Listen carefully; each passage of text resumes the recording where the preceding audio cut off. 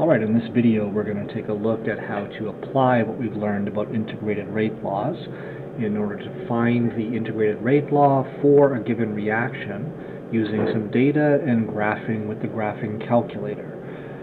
So we've got a chemical reaction that we're studying at 300 degrees Celsius, and it's the decomposition of nitrogen dioxide, as you can see. It's a reaction which we can easily study with integrated rates because it has only one reactant decomposing. So we don't have to worry about flooding the system or anything like that. So we've collected some data, as you can see in that table. Times are in seconds in the first column, and the concentration of the reactant, NO2, in molarity in the second column. We're going to find the integrated rate law for the reaction. We'll determine the rate constant for the reaction at 300 degrees Celsius, the temperature at which the data was collected, and then we're going to write the differential rate law for this reaction. If you think you know what you're doing in this case, then just pause the video and jump in and try it yourself, and then you can play again when you're ready and see how you did. So I've got a calculator already set up and ready to go, and on my calculator I'll just go back to the main screen, I suppose.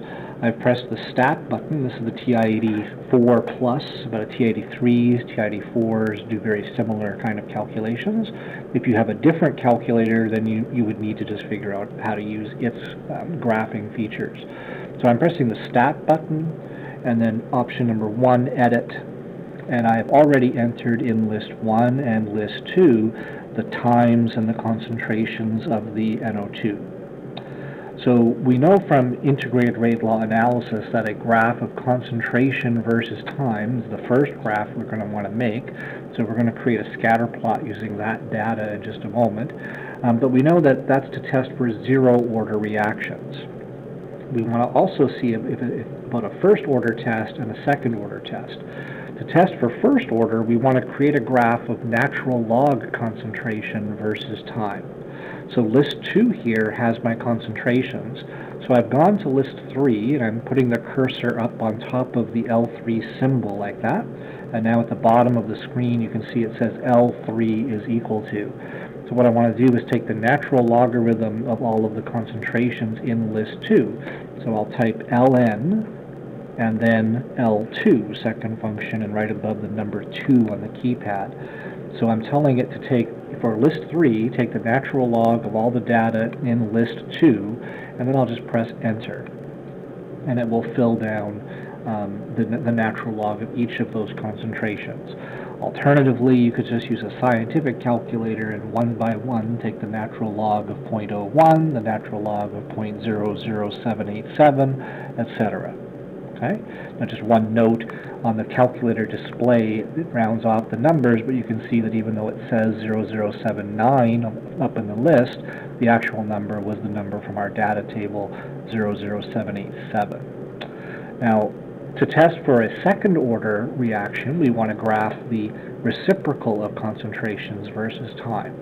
So in list 4, I'm going to put the cursor up on top of the L4 symbol, and at the bottom of the screen now it says L4 equals. So I'm going to take the reciprocal of concentrations, which were in list 2. There's more than one way to do this. You could type 1 divided by L2. That would work. Alternatively, you could use the reciprocal button on your calculator, which is right underneath the math button. Then you can say L2 reciprocal, L2 to the power of -1, and then press enter. And it will now take 1 divided by 0.01 is 100, 1 divided by 0.00787 is 127, and again you could have done that just with a normal calculator one by one. So now keep this in mind. List 1 is where we have time, list 2 is where we have concentrations of NO2, list 3 is our natural log of concentrations, and list 4 is our reciprocal of concentration. Keep that in mind. We need to remember that when we make our graphs. So now on a TI-83 or 84, we want to go to the stat plot menu, which is right here above the y equals button. So I press second function, stat plot. I'm going to set up plot number 1, so I'll just press number 1. I'll have it turned on, so put the cursor on the word on and press enter to turn it on. There are different types of graphs. The first one is a scatter plot, and I want my XList for all the graphs to be time. So XList should be L1, where we store the times.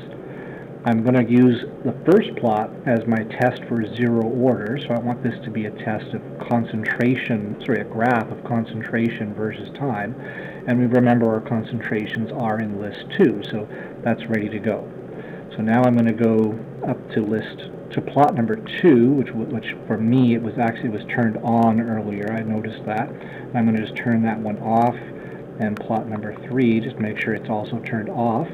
So right now the only plot that's turned on is plot number 1. To see this graph, we press the zoom button on the calculator, zoom, and then option number 9 at the bottom of the screen there says zoom stat.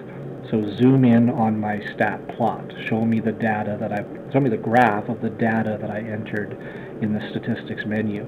So option number 9, and there's the graph that we have of concentration versus time. So if I had a piece of paper with me, I would sketch this graph and label the y-axis concentration of NO2, label the x-axis time, and the thing that I conclude from this very easily is it certainly doesn't appear to be linear.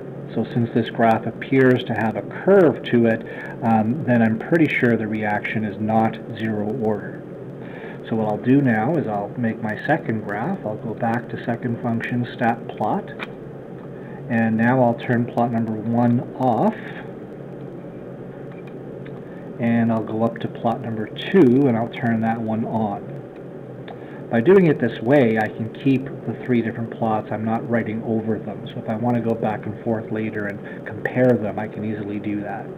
So plot number 2 I'll turn on, and this time I want my lists, the time list, which is still list 1, but now I want natural log of concentration. And I think I've used this in another problem earlier because it's already set up for list number 3. That's where we had our natural log of the concentrations. And so now, since I turned plot 1 off, plot 3 is turned off, the only plot turned on is plot 2. I can press zoom and option number 9, show me this graph of natural log concentrations versus time. And I don't know, to me that looks to be a little bit curved as well. It's more linear than the last graph, but it is definitely, to me, a little bit curved. We can check that in another way, but you'll notice up here in the corner there's a bit of a line showing up there. That's because in my y equals, there's already a function entered there, so I'll just clear that and press graph. There's the data. Now if I think this is linear, maybe that's looking somewhat linear, then maybe what I'll do is I'll do the linear regression, find the equation of the line that goes through this data and graph it, and we'll see how well it actually follows a linear function. So press your stat button, stat, go over to the calc menu, and we're going to do linear regression, option number 4. Linear regression is where you tell the calculator to find the equation, that's what regression means, that best fits the data which we think is linear, and that's why we're doing a linear regression. If we thought the graph looked more like a parabola, then we might choose a quadratic regression, option number 5, etc. So we're going to choose option 4 because we think the data might be linear. And on my calculator, it brings up this menu, X list, Y list, etc. On some TI-83s, 84s that are older, it brings up a different screen, and I don't have time here to show you how to do that, but I'm going to tell it that my X list is list 1, and my Y list, remember here, is the natural log of concentrations, which was list 3. Now I want to tell the calculator to graph this for me, so I want it to store the regression equation. To tell it that, I'm going to press the variables button, which is over here beside the clear button, variables, and then I'm going to go over to Y variables and functions, and I'll tell the calculator, you can choose any of them, I'll choose the first one. So find the equation of the line that best fits the data in list 1 and list 3, time and natural log concentration, and plot that as function y1. And so now calculate, enter. So there's the equation of the line, and if we press graph, we should now see the line, and there it is being graphed through the data. Now, the data may have looked linear to you, somewhat linear, but now when you see that line over top of it, to me, it clearly looks like the first point is above the line, the last point is above the line, and the three middle points are below the line. It looks like it has a clear curve to it, right? It looks like a clear curve. So I'm not thinking that the first order fit is best. So now let's check that out. So we'll go back to stat plot. We'll turn plot number 2 off this time, and we'll go over to plot number 3. Turn it on. In plot number 3, we want to do the time again as the x-axis. So x list should be again list 1. And we want this time to check for second order kinetics, so we're going to graph the reciprocal of concentrations, which if you recall was in list number 4. So L4 should be your Y list. Remember, you can change them, L1, L2, L, you can just change them on the keypad above the numbers 1, 2, 3, 4, 5, 6. It says L1, L2, L3, etc. You just have to use a second function to get at those things. So now I'll press zoom to see my graph, and option number 9, zoom stat, zoom in on my stat plot, and there's the graph of reciprocal concentrations versus time. And just to my eye, that definitely looks more linear than the previous graph. So I'm pretty sure we've got a second order situation. To prove it to myself, though, I'm going to do the stat, and then I'll go over to calculate, and I'll choose option number 4, linear regression. My X list is still list 1, but now my Y list is the reciprocal of concentrations, so second function and choose list 4 from down below. And I'm going to store the regression equation. Again, I press variables, vars. I go over to Y variables, functions, and this time, instead of choosing Y1, which is where I store the previous equation, I'll choose Y2, just so it preserves the first equation. So I'll store it as function Y2. And now I'll calculate. So there's the equation for the second order graph, Y2. And if I press graph, there's my data. It took a moment because it's still plotting the Y1 function as well. And there's in red, the Y2 function, the second order linear regression, and it definitely is much better. It goes through all of the data points perfectly. So I'm going to conclude from this that because the second order graph, 1 over concentration versus time, was linear, that was most linear, that the reaction is second order. Okay? So now on your paper, you should have sketched all 3 graphs. You should have sketched the graph of concentration versus time, which was a falling curve. You should have sketched the graph of natural log concentration versus time, which was also a falling curve. From those 2 graphs, we concluded it was not zero order and it was not first order. And now we've sketched a third graph, reciprocal of concentration of NO2 versus time. And in this graph, we have a rising straight line. Because it's linear, we've concluded it's a second order integrated rate law. So now if I want to write that second order rate law, I'll move my calculator for a moment. So part A, determine the integrated rate law for the reaction. You can do this by memory, or if you just think about the graph that we just saw, reciprocal of NO2 versus time was a straight line. We know that the slope of that line is related to the rate constant. We remember that. In a rising line like this, for second order graphs, m is actually equal to the rate constant. If it were a falling line, like we have in a zero order or a first order graph, then m was equal to negative k, because the slope is negative, but k has to be positive. So the equation of this line is the integrated rate law. So the y-axis, 1 over concentration of NO2 at time t, is equal to the slope, k, times the x-axis, times t, plus the y-intercept of this graph, the y-intercept would be 1 over the concentration of NO2 at time 0.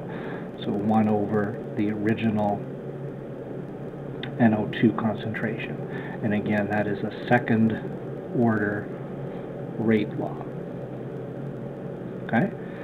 Part B said determine the rate constant. Well, the rate constant comes from the slope of that line. So if I go back to my graphing calculator for a moment,